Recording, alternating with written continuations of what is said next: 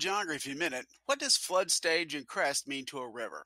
A flood stage is a water level at which some type of physical or economic hardship occurs along a river. It does not necessarily mean that water is over the banks of the river.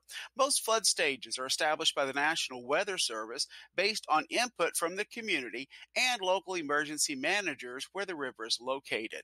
Forecasters may issue a rise to prediction if they're not sure yet how high the river is going to get.